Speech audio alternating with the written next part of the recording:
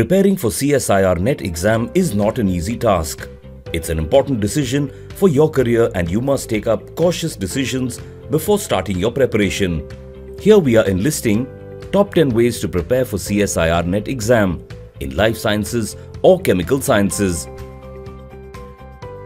1. Standard reference books. There are hundreds of standard reference books, so we have compiled a list of top 20 reference books for CSIR NET exam. Check the link in the description. 2. Download ebooks for CSIR NET exam. You can search the internet or subscribe to Biotechnica's online study portal to access the standard ebooks needed for CSIR NET exam. 3. Books specially prepared for CSIR NET exam. One of the problems faced by aspirants while studying for this exam is that these books were never written from CSIR NET exam point of view. So it's always ideal to go for study material or notes which were specially written from CSIR NET point of view.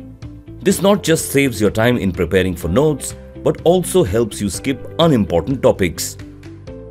4. Coaching at home. Now this is the most convenient form of coaching.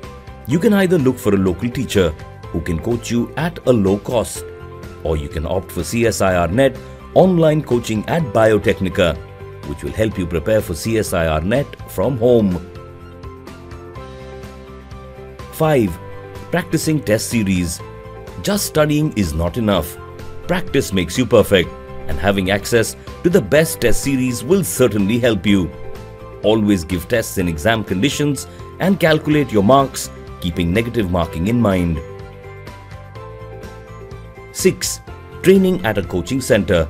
This can be one of the best ways provided you have cautiously judged before joining it. Do check their success record, study material, test series, and ask your friends or seniors who have attended coaching there. 7. Watching video tutorials specially prepared for CSIR NET exam. YouTube can be your best source.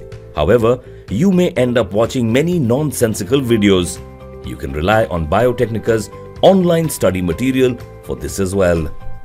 8. 24/7 teacher support for doubt solving. You can also get in touch with some experienced teacher who can solve your doubts whenever they arise. 9. Proper time management. Ask your seniors or peers who have written this exam so that you can prepare a proper plan or at least cover all important topics. 10. Learning from mistakes of other aspirants. There are two ways to success. Either you make mistakes and learn from it, or you learn from some other person's mistakes.